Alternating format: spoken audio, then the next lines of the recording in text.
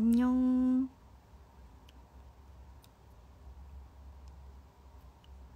하이.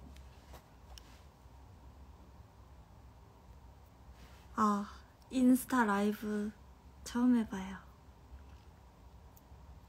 나 지금 핸드폰 배터리 충전을 하고 있어가지고 세우기가. 잠깐만 세워둘까요?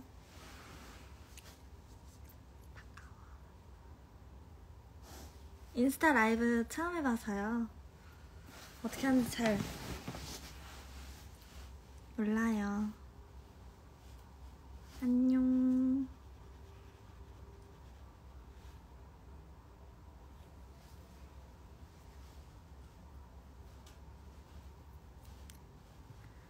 여러분 밥은 잘 드셨나요?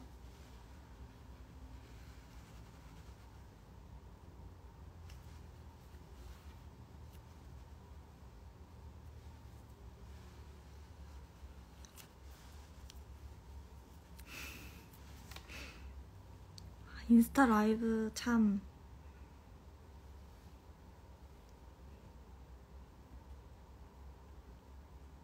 어색하네요.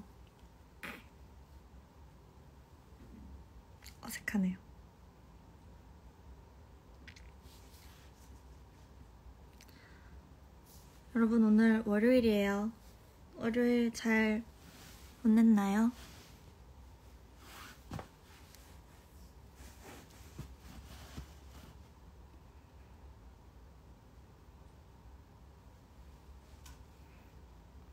해피 루다데이.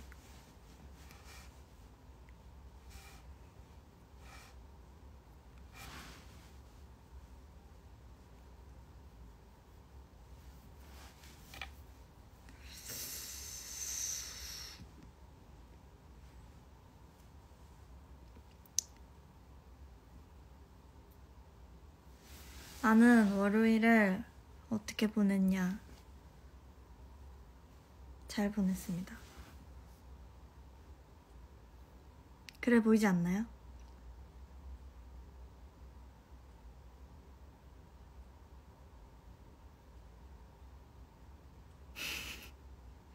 돈 벌어서 우리 루다 밥 먹을 생각하면서 버텼어. 밥 사줘. 밥 사줘.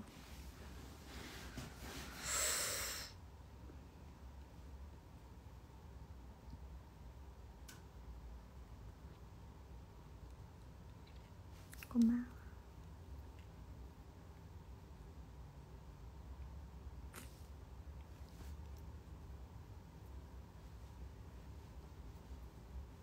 다들 퇴근하실 시간인가? 차 한참 막힐 시간이겠네. 평일 저녁에는 어딜 안 나가고 싶어. 차가 너무 많이 막혀서. 근데 또 주말에는 어딜 가도 사람이 너무 많아서 안 나가고 싶어. 아직 퇴근 안 했다고요? 충격적인걸?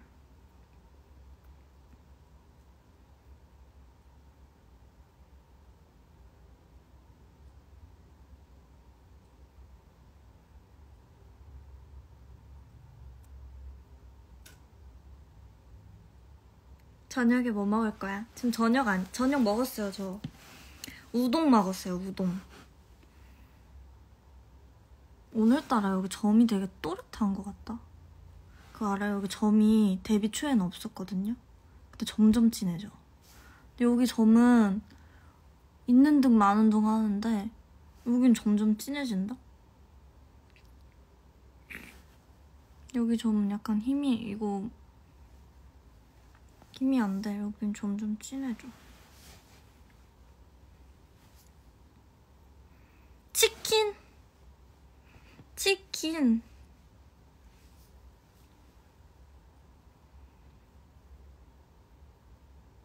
나 그 치킨 먹어보고 싶어요. 그거 먹어본 사람. 자메이카 소떡.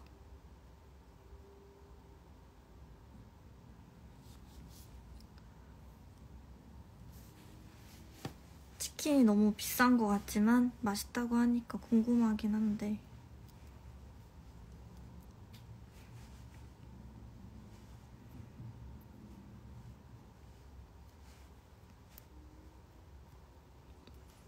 먹어보신 분. 자메이카 소떡 맛나 어쩌고. 맛있어?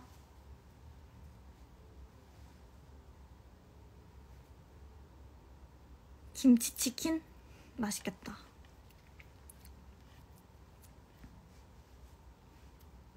내가 세상에서 제일 사랑하는 사람이 언니예요.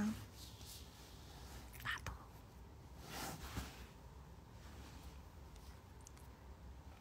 이건 뭐야?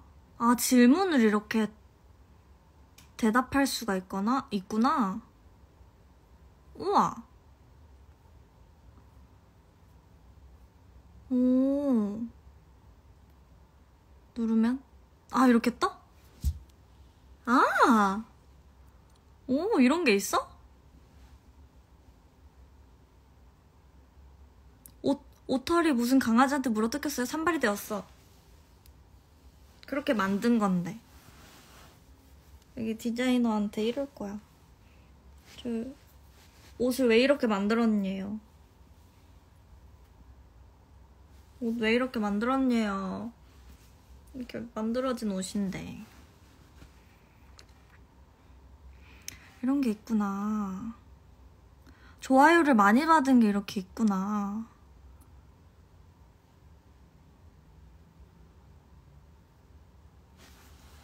아멘.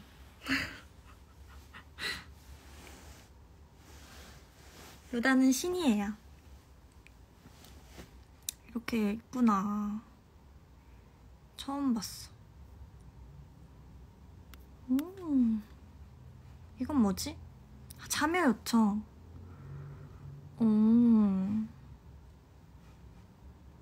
이건 뭐? 이게 참여 요청? 이건 뭐야? 방송 초대. 이거는 DM을 보내는 건가?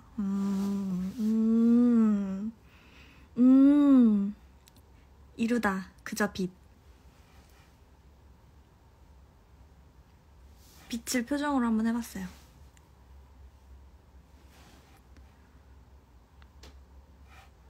신기해.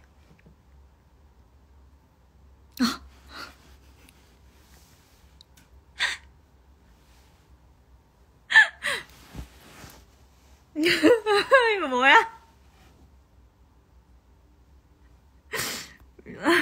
너무 웃긴데? 뭐야 이거? 이렇게 감동적인 상황에 저런 걸 켜보려구나 내가. 루다의 모든 걸음을 언제나 함께야.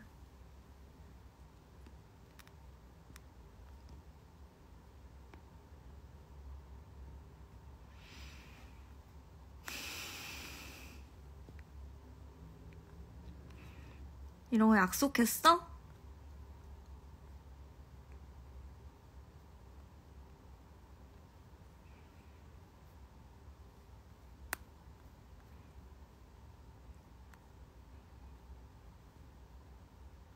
고마워.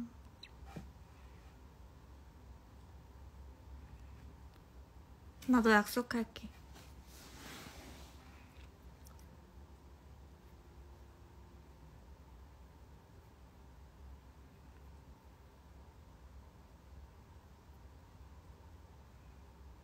우정들 걸음에 내가 함께하길 약속할게.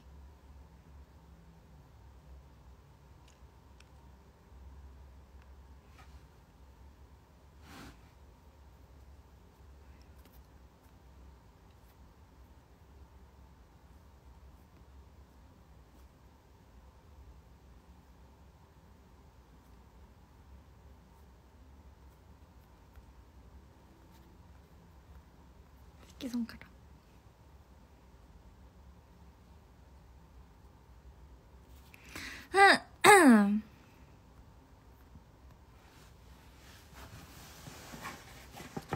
잘 알고 있네. 우린 늘 함께야.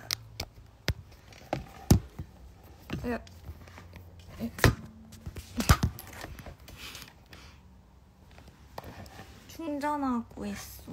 배터리가 없어서.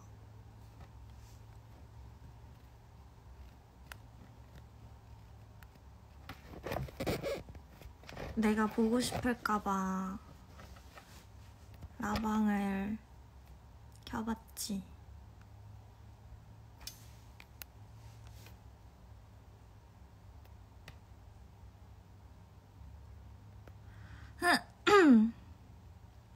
나 보고 싶었지, 솔직히.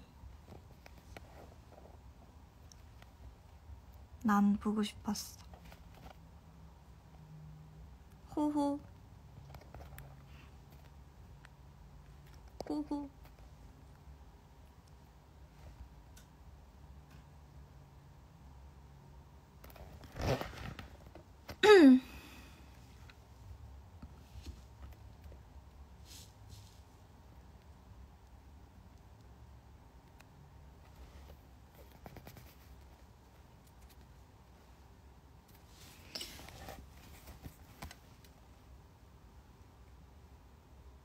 오. 와!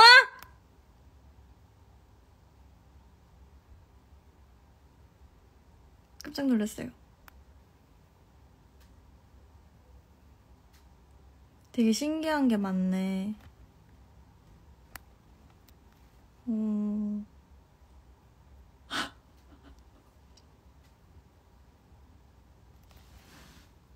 이게 입 벌리면 안 되는 그런 거구나. 우정. 사랑해. 사랑해. 왜 재밌지? 나 라방 처음 해본 거 티나? 근데 효과가 이거밖에 없어? 잠깐만, 나 눈이 너무 간지럽네.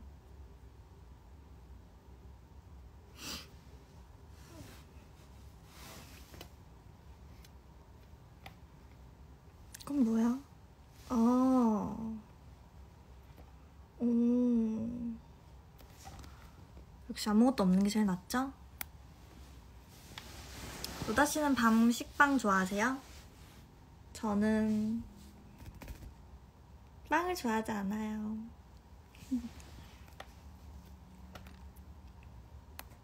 다들 그런다고? 다들 나처럼 이렇게 라방 처음 하고 신기해.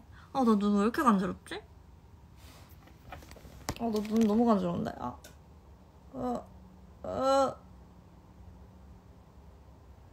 근데 여러분 그거 알아요? 이렇게 간지러운 데를 긁잖아? 그러면 한 번 긁기 시작하면 계속 간지럽다? 더 간지러워진다? 애초에 긁지 말아야 돼. 루다 씨는 민트 좋아하시나요? 저는 소신 발언하겠습니다. 저 민트 좋아해요.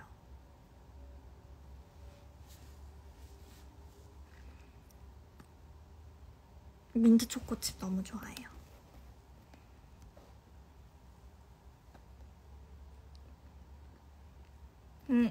안 긁어야 되는데 근데 긁었다고?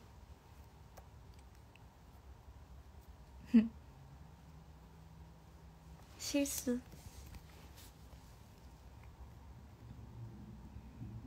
네네, 너무 귀엽지 않아요? 하도.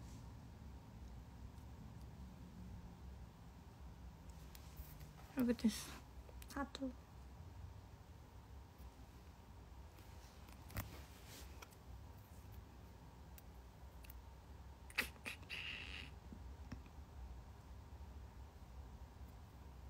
나한테 민초 치킨은 아닌 것 같아요. 민초 치킨은 제 스타일이 아닌 것 같습니다.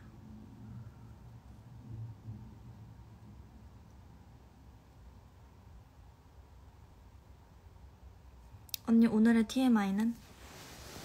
오늘의 TMI?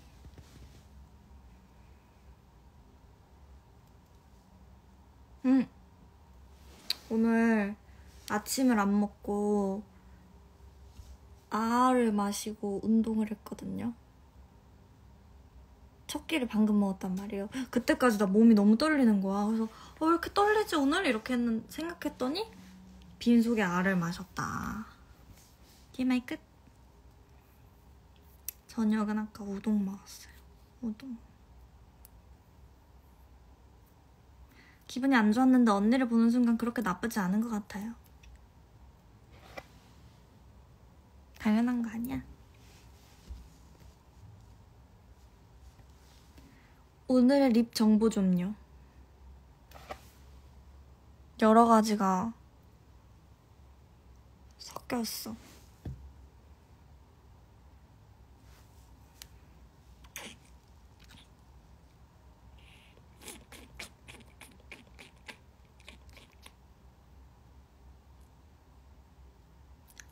오늘 입맛이 없었어요. 아침에 일어났는데.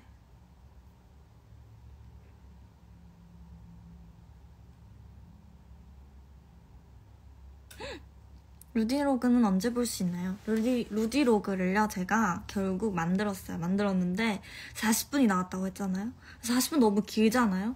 그래서 반을 나눴어. 1, 2 반을 나누고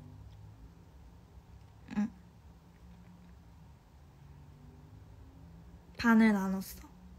그게 낫지 않았나요? 그러면은 15분 정도? 19분, 15분 이렇게 막 나눠지는데 40분 길어요. 지금 40분 하는 브이로그가 어딨나 세상에? 40분이면 그 편성 나야 되는 거 아니야? 방송국에? 40분은 저기 편성 나야 돼요.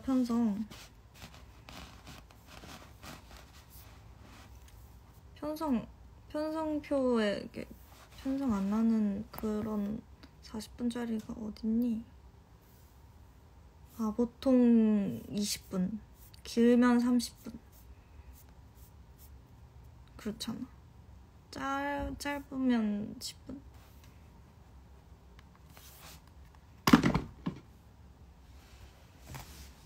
내가 최초로 해보라고 40분? 40분 다 안 볼 거면서. 틀어놓고 잠들 거면서.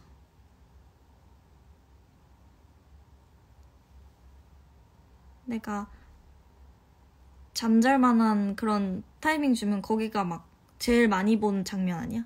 다시 거기서 잠들어서 다시 보느라고. 그렇게 돼 있는 거 아니야? 아, 나 너무 간지러워. 아까 긁지 말 걸 그랬어. 나 너무너무 간지럽다. 너무 간지러워요.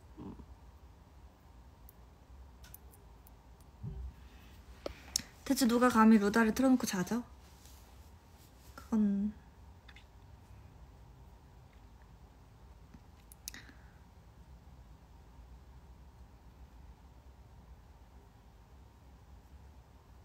인공눈물 한 번 넣으시는 게 알죠? 지금 자세가 너무 편해서 움직이고 싶지 않은 거. 근데 지금 자세가 편하다고 하기엔 왼다리에 쥐가 났어요. 아니, 왼다리가 저려요. TMI인가 이게? 다리 저려. 꽃가루 알러지? 벌써 꽃가루가 나와요? 나 알러지 있긴 해.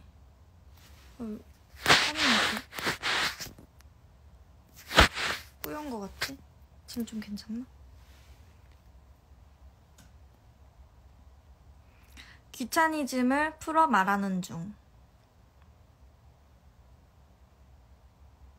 강퇴 없나? 인스타 라이브에 강퇴 없어요?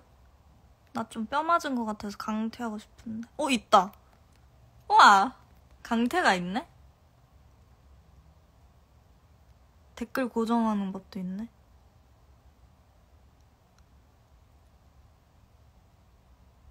공개 처형.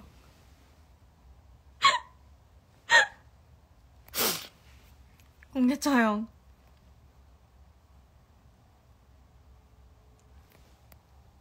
아니, 그쪽은 귀차니즘이 없으세요? 아니, 그쪽은 안 귀찮으시냐고요. 응? 되게 귀찮아서 귀찮아서 막 밤에 이 안 닦고 자고 그러죠? 다 알아. 귀찮아서 귀찮아서 밥 먹고 설거지 안 하고 그러죠? 초딩 같다고? 맞아, 요즘 초딩들 나보다 키도 크고 그러더라.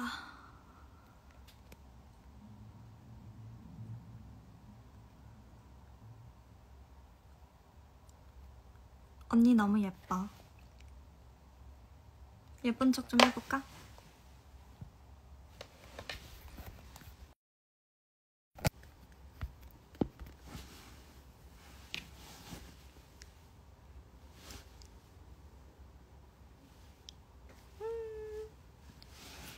밥 먹고 설거지 안 하는 거는 그럴 수 있다고?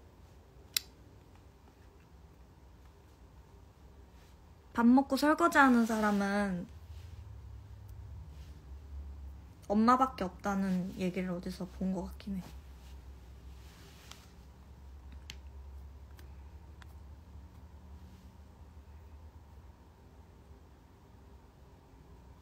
나 진짜 다리 저려.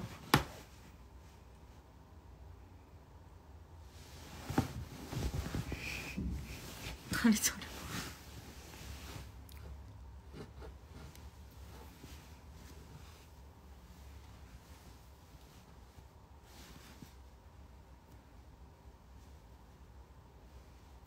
밥 먹고 바로 설거지 하는 게 은근 편하다고요? 밥 먹고 설거지 안 하는 건 진짜 편해요. 밥 먹고 바로 설거지 하는 거 은근 편하죠?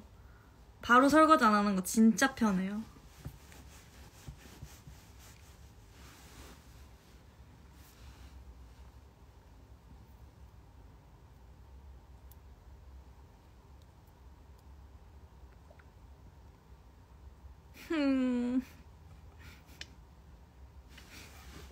다리 저려.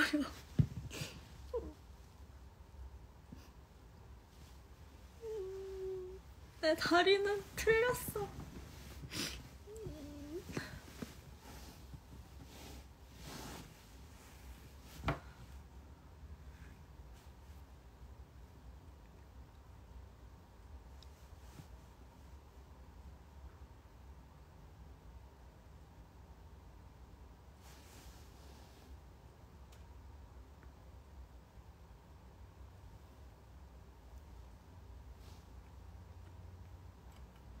나는 너의 라이브를 보기 위해 학업을 중단했다.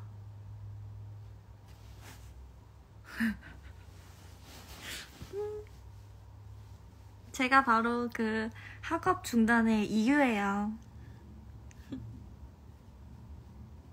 쏘리. 쏘리.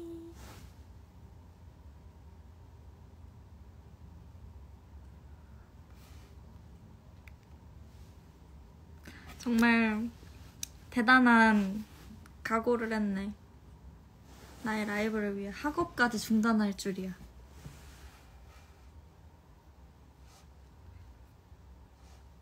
임다영 왔다 갔다고요? 언제?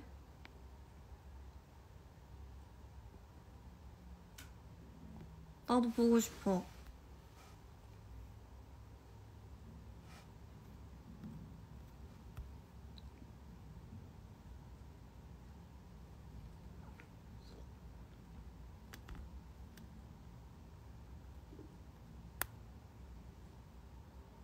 초반에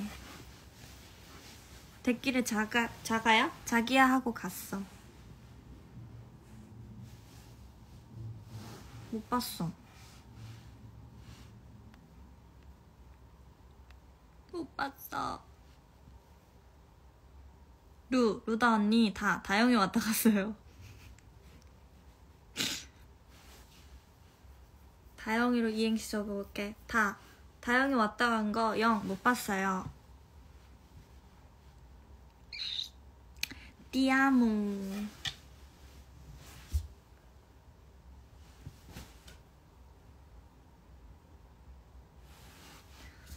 운동하려 했는데 루다 봐야 돼서 오은치.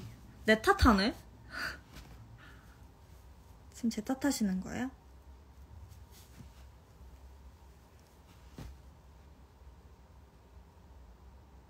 지금 제 탓하시는 거예요?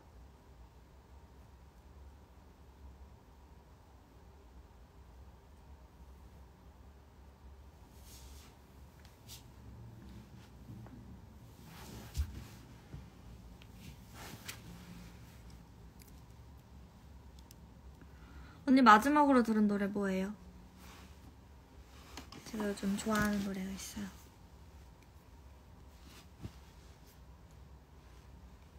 좋아하는 노래는 너무 많다. 첫 번째 어떤 걸 추천하지?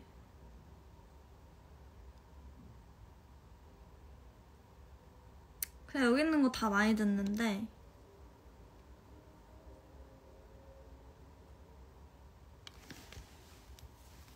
다시 듣기 목록에 있는 노래들입니다.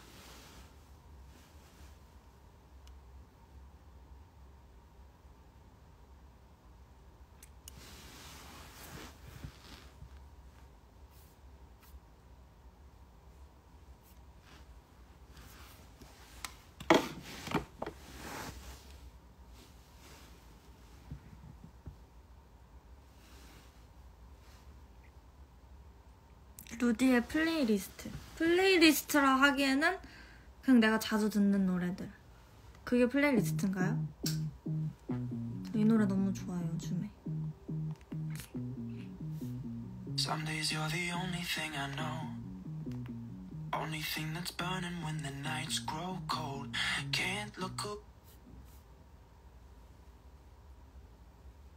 좋아해요.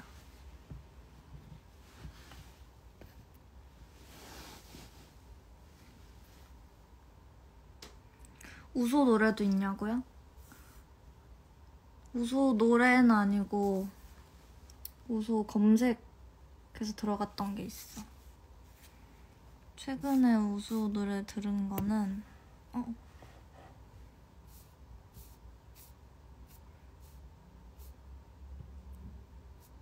뭐 들었었더라? 행운을 빌어 들었다. 슈가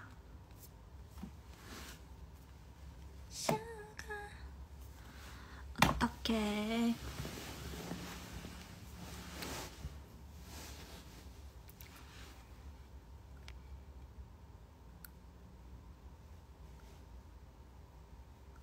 인생 드라마? 인생 드라마? 최근에 더글로리 진짜 재밌게 봤어요. 저는 10일만을 기다리고 있습니다.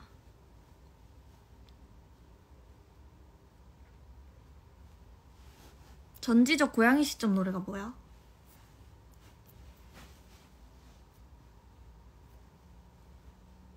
전지적 고양이 시점 노래가 뭐야?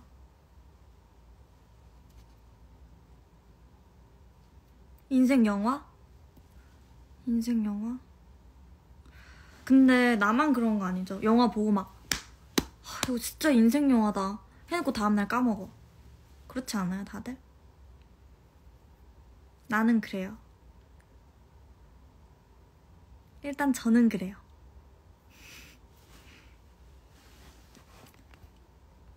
그런 넷플릭스 애니가 있다고요? 전지적 고양이 시점 노래라는? 몰랐어.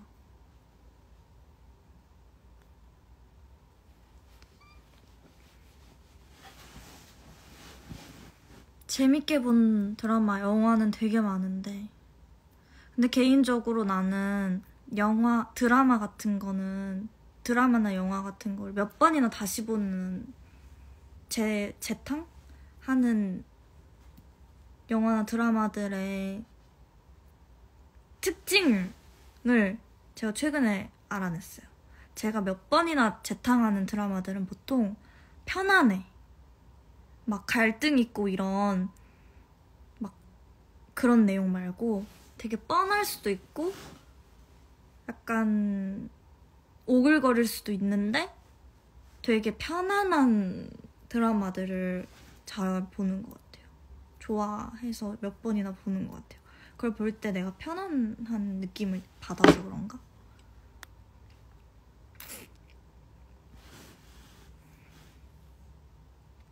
일단 내가 고등학생 때만 영화 영화 써니 있잖아요. 그 영화를 한 10번 넘게 봤어요. 진짜로. 그때 10,000원 주고 사가지고 그 소장용 알죠? 10,000원 주고 사가지고 진짜 10번 넘게 봤어요. 15번? 그렇게 틈만 나면 봐.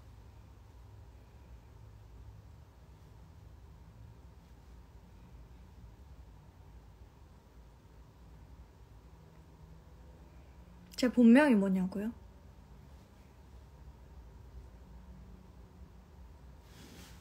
본명이 공개 처형.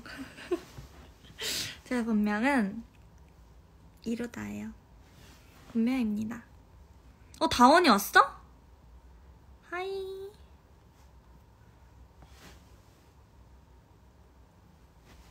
안 그래도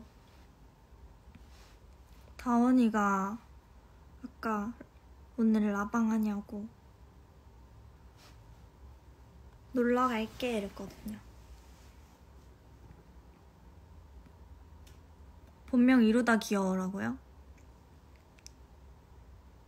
부끄러워.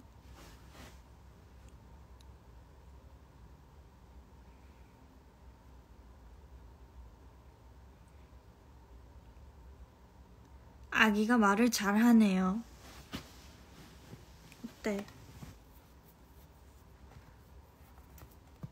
나 같은 아이 키우고 싶지 않아? 근데 우리 멤버들은 5살 루다랑 루다 5명 중에 루다 5명을 골랐었나? 그랬던 것 같아. 루다 이뻐요.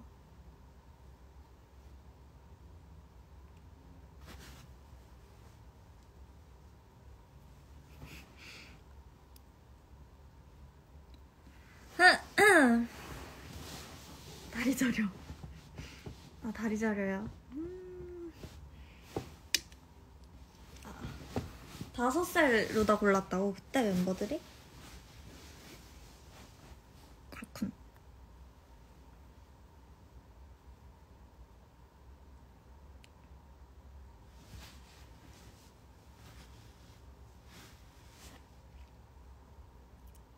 구치즈다.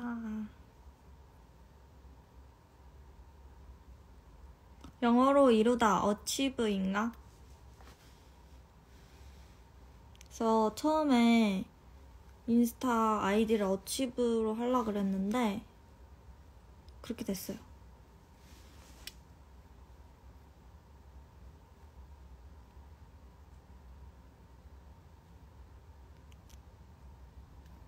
인스타 라이브 이건 뭐야?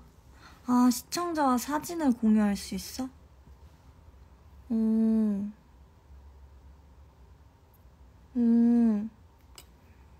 무엇을 공유해볼까?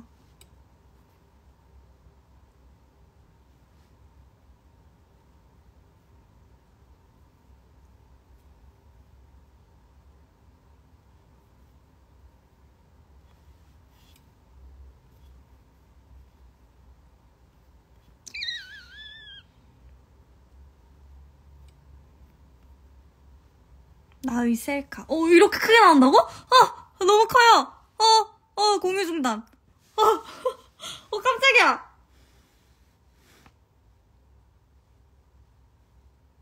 죄송해요.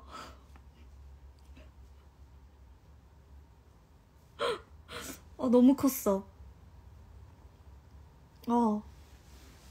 놀랬어. 방금 약간 빌런 같아. 미안해요. 하필 사진을 그걸 골라가지고 약간 해킹당한 것 같았지. 미안.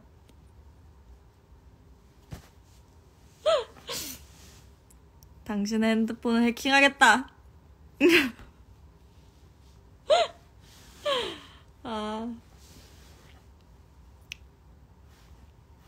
해킹당한 것 같았지. 놀랬어. 나도 놀랬어. 와우.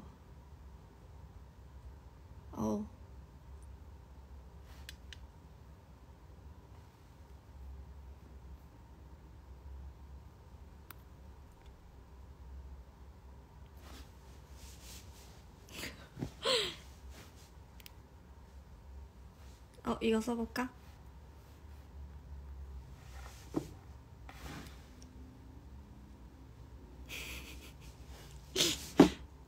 재밌다. 재밌네요.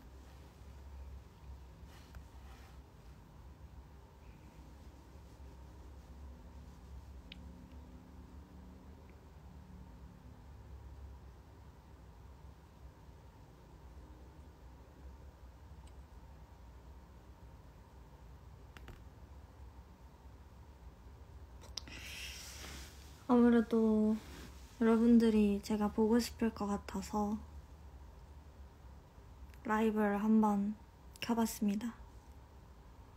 앞으로 라방 많이 해달라고 남다운 씨가. 남다운 씨도 라방 많이 해주세요.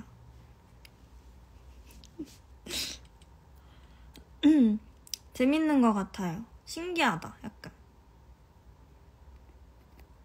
내가 한 라이브는 V앱이 처음이자 마지막이었던 것 같은데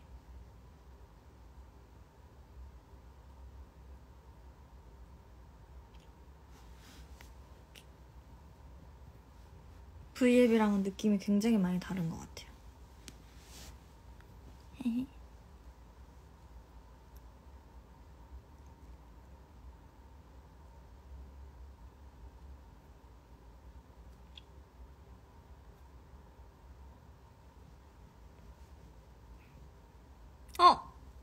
수빈 언니다.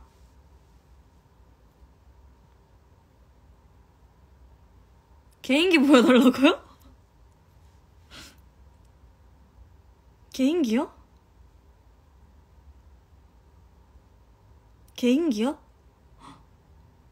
개인기요? 개인기 없는데. 우주소녀의 수빈 양을 따라해보도록 하겠습니다.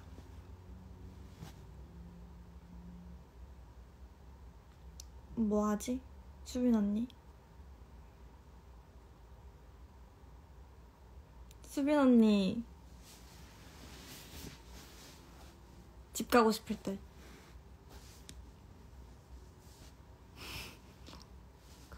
그만해.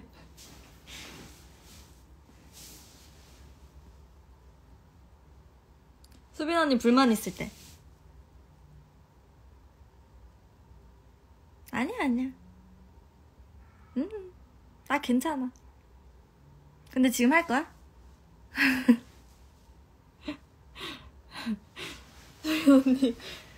수빈 언니 따라하기. 삼행시? 이루다로 삼행시?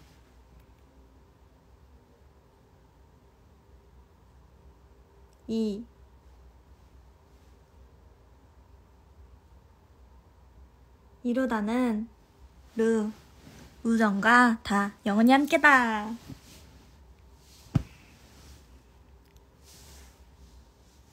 삼행시가 되게 어렵네.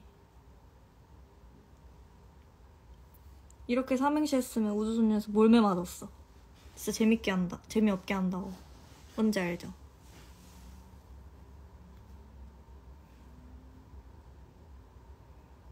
맞아, 주머니에 손 넣어야지 수빈 언니 완성이지.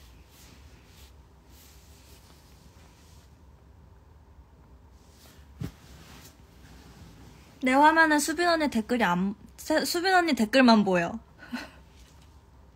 수많은 사람들 중 수빈 언니만 말하고 있나봐.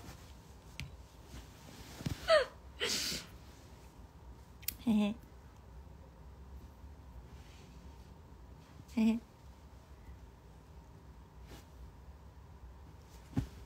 앞머리가 왜 안 자라는 느낌이지?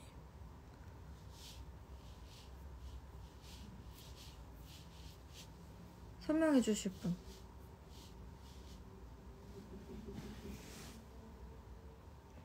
수빈 언니 타자 500이래요. 언니 개강했는데 공부 안 하고 라방에 댓글 달고 있는 거죠.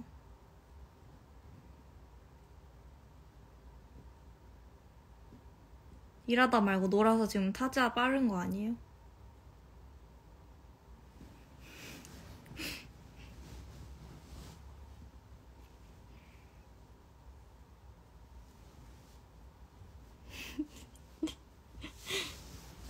여기 우정들 야자 안 하고 온 우정들 많대요. 배터리 4% 남았어. 어머 어떡해. 어머. 밥 먹어.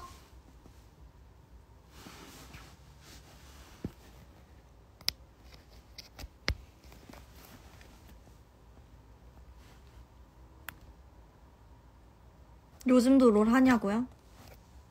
아니요. 때려쳤어요. 못해서.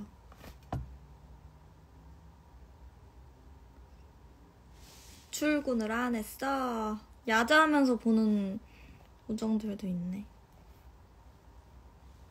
수빈 언니 존재감 진짜 미쳤다. 타자 500의 위험인가? 진짜 신기한 거 많아. 근데 이거 말고는 더 없어? 약간 올드한데?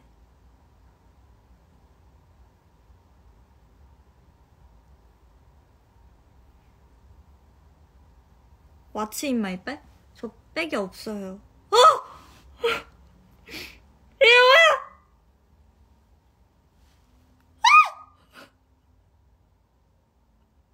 충격적이었어. 방금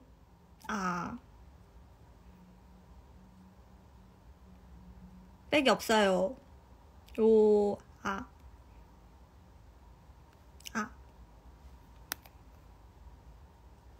가방이 없어요.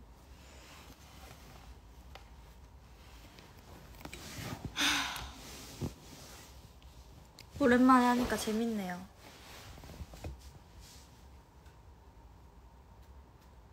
루다가 이렇게나 예쁜 게 제일 신기함. 고정.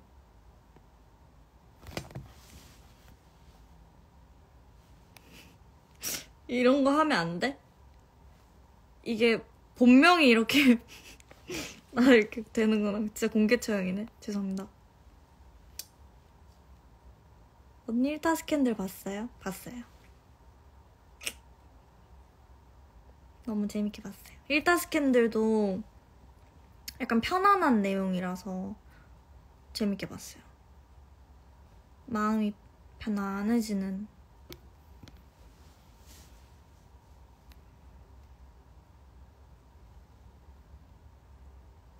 언니 영어로 뭐 좀 말해주세요. Hi.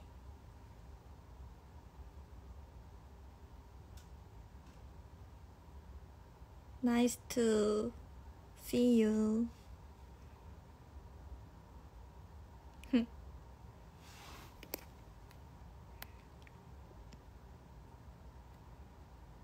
회사에서 야근하면서 보고 있어요.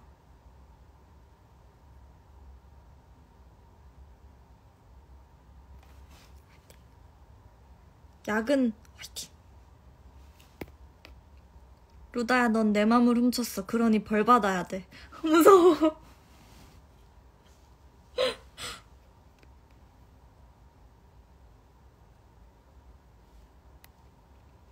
말키타. 루다야, 인스타에 생일 광고 뜨는 거 봤어? 인스타에 생일 광고도 떠요? 나도 보고 싶어. 어디서 봐요?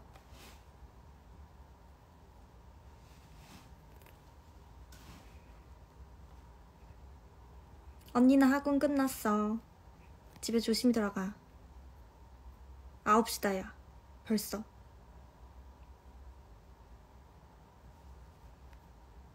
스토리 넘기다 보면 나와. 안 나오던데. 나 안 나오던데. 왜 나는 안 보여주지?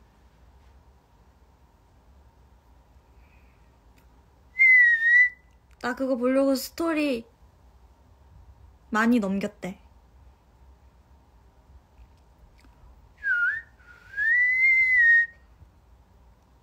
내가 휘파람으로 노래 불러줄게. 맞춰봐.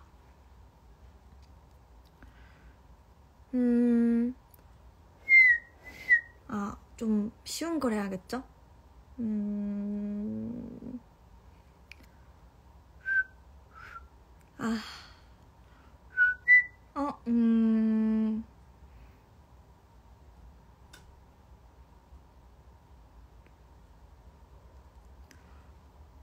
내가 스토리 안 올려서 스토리 광고가 안 뜬 거라고요?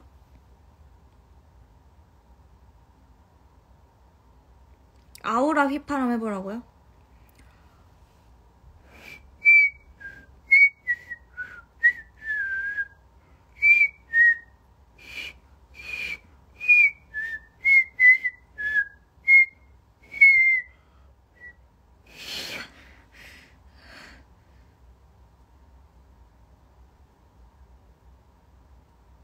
이거 그거잖아. 사람이 부른 거 아니잖아.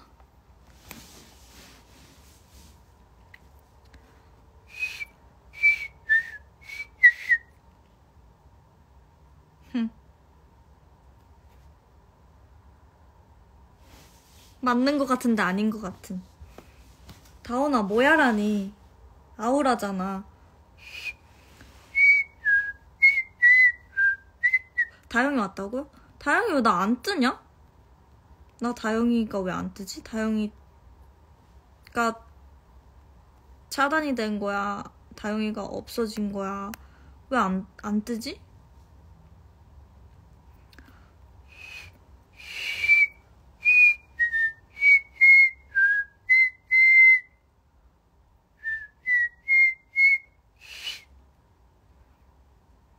임다영 어딨어? 다영이 언팔했나요? 아니요? 다영이가 없어요.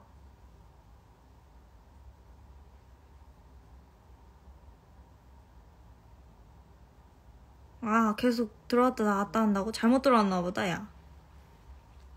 다영이 들어왔다. 블랙핑크 휘파람 불러주세요.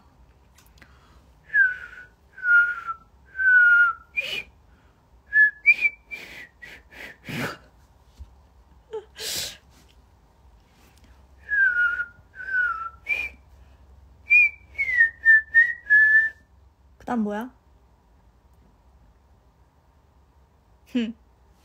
공기 반 휘파람 반. 어려워. 휘파람 이상해요. 댓글 고정. 부르지 말아주세요. 미친 거 아니야? 미친 거 아니야?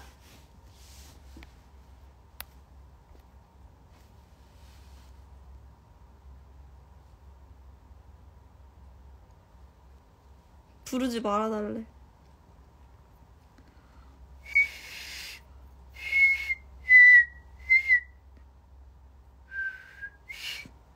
어려워.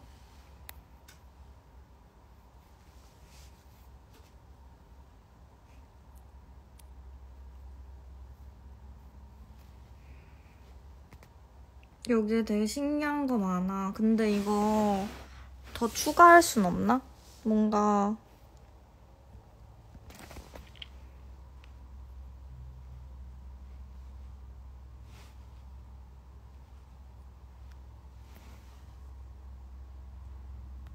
효과 삭제 이런 게 있네.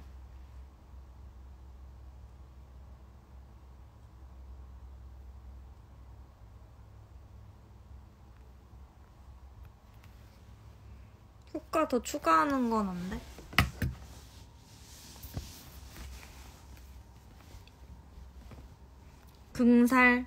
긍살이 이거 유행하는 거야? 농담곰이 뭐야? 농담곰 뭔 줄 아는데 농담곰 뭐를 해달라고요? 필터를 보내줄 수가 있어? 어떻게 보내요? 휘파람 금지? 싫은데.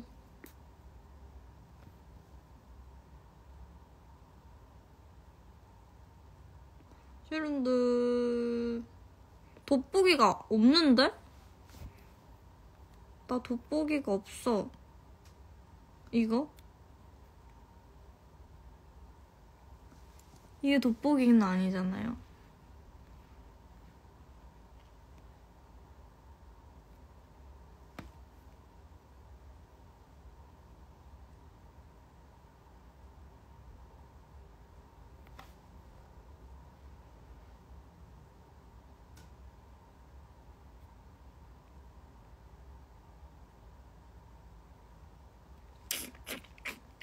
오른쪽으로 계속 넘겨봐요. 다유미한테 물어봐요. 아니 없어요.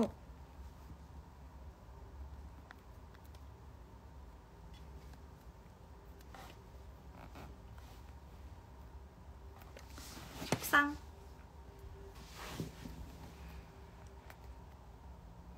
아 맞다. 오늘은 뭘 했냐면 오늘 일어나서 뭐였지? 운동하고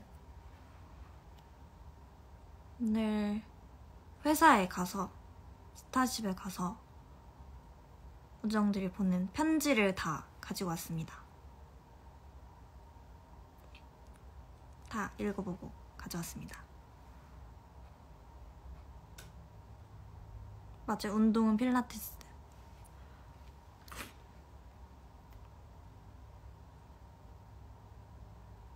다원이님도 방송해주세요.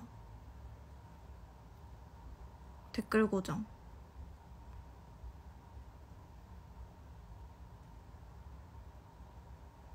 Can you speak English? Sure.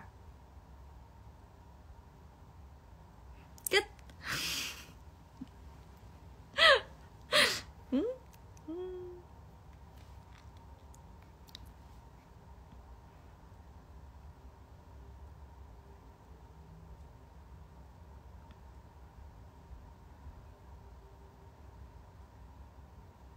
저게 다영이랑 비슷한 썸네일 하신 분 때문에 다영이가 말하는 것 같아요. 루다짱 다이스키 다시모 다이스키 다시모 우정가 다이스키 데스. 영어 정말 잘하네요. 그쵸?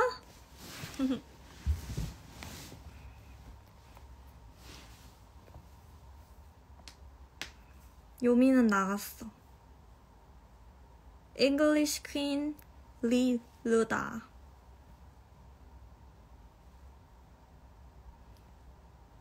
이거 딜레이 몇 초인가요? 모르겠어요. 아무도 모르지 않을까요?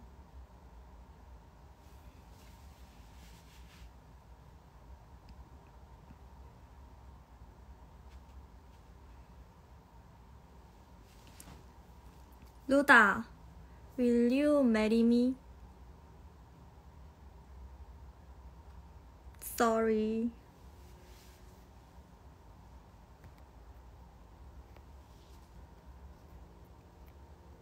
일본에서 영원히 응원하고 있어요, 누나. 아리가또.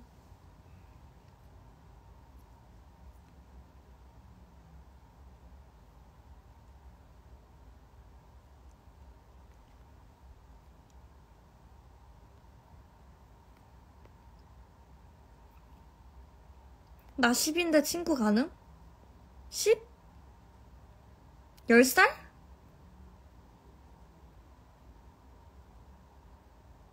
(10이란) 뜻인가? 와 10이 있구나. 10이면 몇 살이야?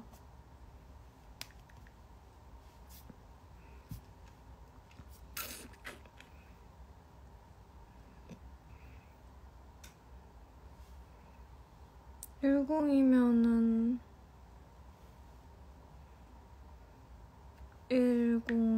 10년생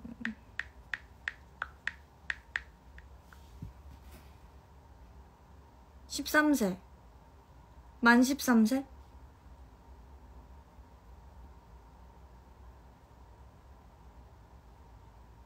만 13세?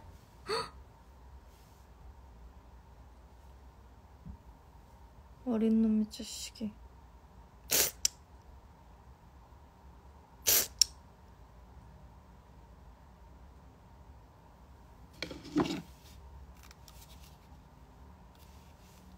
어렸을 때 원래 리모컨으로 한 대씩 맞아보는 사람 다 있죠.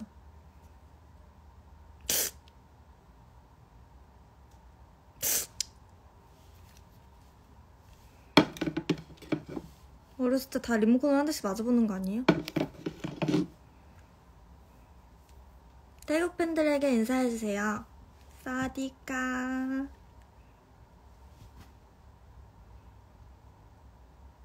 루다카 이러면은 루다입니다인가? 아는 사람. 리모컨으로 맞아본 적 없다고요? 팍시.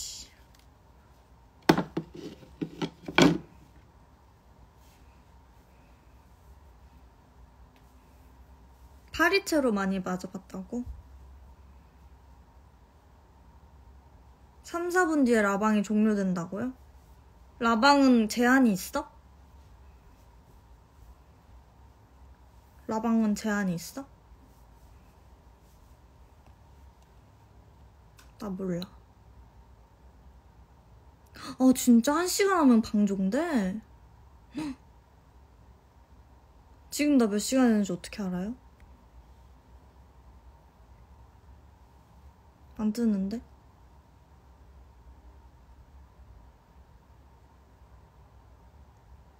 제한이 있구나. 신기하네. 이렇게 알아가는 거죠.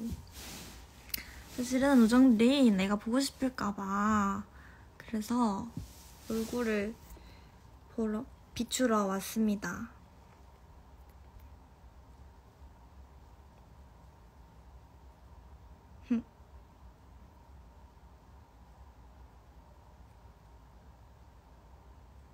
한 시간 제한 없어진 지 좀 됐다는데요?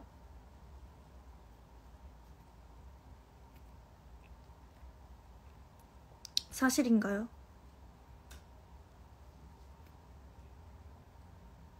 아니네. 타이머가 떴어. 1분 54초 남은. 3초, 2초, 1초, 50, 49 이렇게 뜨네. 오, 신기하다. 제한 있네. 여기 제한 있어. 제한 생겼어. 나 이러다 많이 보고 싶었네.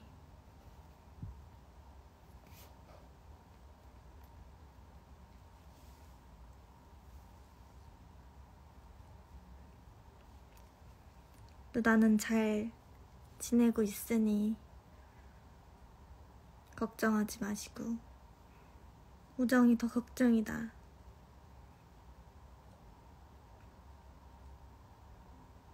우정들도 잘 지내고 있어. 조만간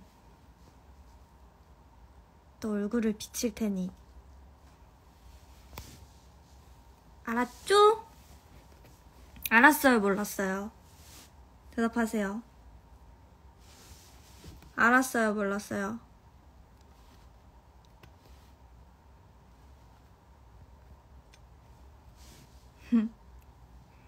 42초, 41초 남았어.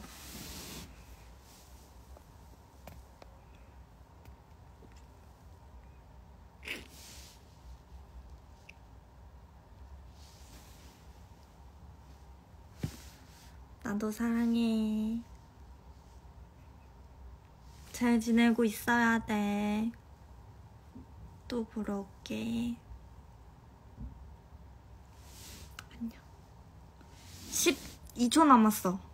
10, 9, 8. 사랑해. 안녕.